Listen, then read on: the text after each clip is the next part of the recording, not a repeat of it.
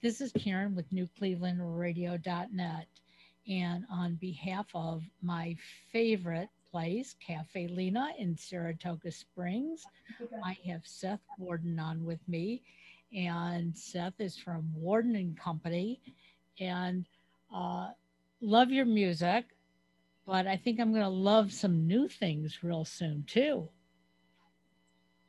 So tell us what's going on. Yes, some new songs that we just finished 5 new songs at Millstone Studios with our good friend Chris Carey, and 5 songs that came over quarantine because there was time to make music. That's the silver lining for me over all of this madness, was to have time to create more art. So we picked 5 songs and hopped in the studio, and it's hard not to smile when I talk about these songs because I really feel that they sound amazing, and the people that we collaborated with just really knocked it out of the park. So it'll be a new release along with a Kickstarter campaign to get some radio promotion happening. So Yeah, it sounds wonderful. And it's interesting that this pandemic brought out a lot of great things in the industry. And yeah, I know it was difficult. You didn't have a way to make any money. Um, and some of you did a few Zoom shows, and those tip jars didn't really get filled too far. Um, but the creations. So, what was it about being forced into isolation that allowed those juices to flow? I think surrendering to the fact that you were staying put, surrendering to the fact that um, all the other things that weigh us down during the day and where we had to go just weren't on the table. Um, and you could actually take an hour for yourself. And it forced everyone to have to kind of deal with their own thoughts. And as an artist, as a musician, it's perfect time for me just to start playing my guitar and trying to write new songs. And they just came, and they just literally like 25, 30 songs just came to me. I don't know. I'm grateful for it, but and I know everyone's situation is different. There's no question about it. Some have a more difficult time. Some people, they're digital. First responders, essential workers, they just kept doing what they did before. So it's really interesting dichotomy of it all. Absolutely. But I'm blessed and I'm grateful. Well, we're blessed and grateful too, because to have new music come from all this, that's that's exciting. So when does this Yes. new release come out? That's a good question. I think we're aiming for,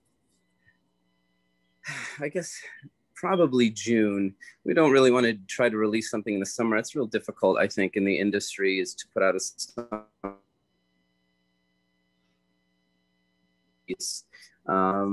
In the world that we live in, what's normal anymore? Maybe that's just the perfect time to do it. So we'll see.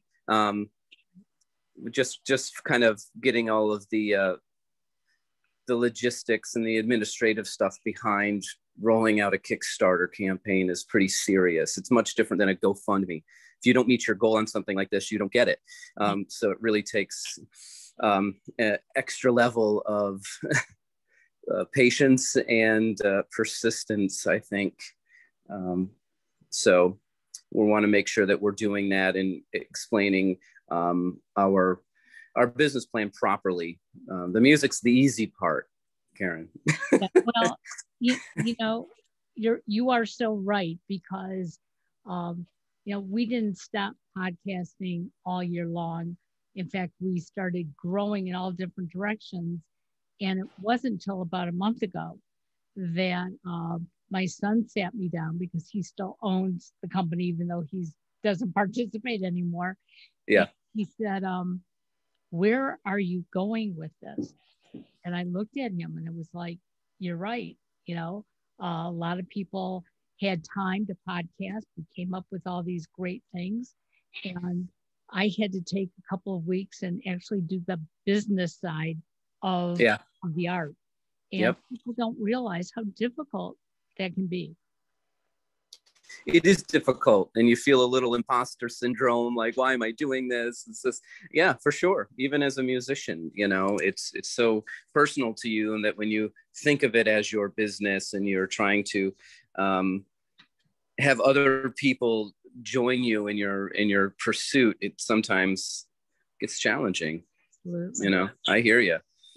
So that's why we have managers. That's why there's managers out there for the musicians.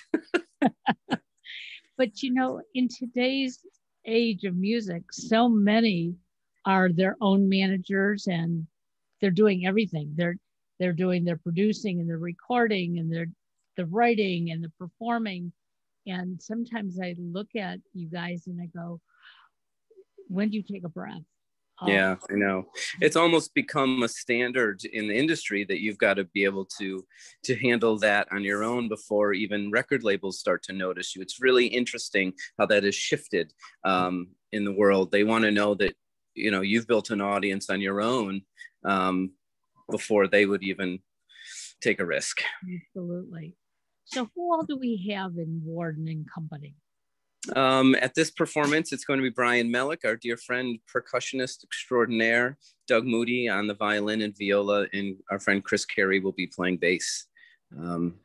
So it's a four-piece of incredible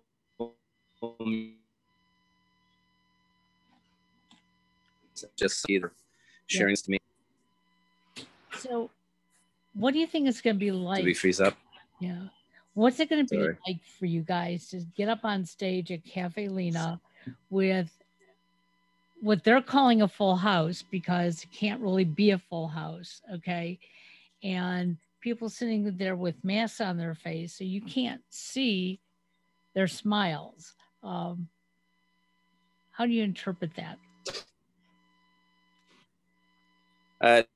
That's a tough interpretation. Fortunately, I'm a music teacher, so I've been in a middle school for the last 8 months here and staring at masked faces on all of these children. So I've mastered the mask communication. Unfortunately, I wish I didn't have to, but it's become something that we've all had to learn how to deal with. And our own communication with wearing a mask. So, you know, I'll be happy there's people there. There's no question about it. I know we're excited to see that there's going to be more live entertainment there as well. The fact they're opening their doors, and they missed out on the 60th anniversary, but they'll make up for it this year, which is a great thing.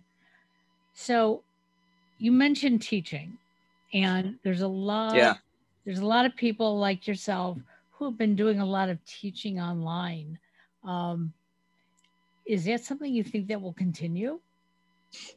I hope not. That's my personal opinion. If it's a one-on-one music lesson, that's fantastic. And I think that will continue now just for the convenience of it. But as far as teaching children academics,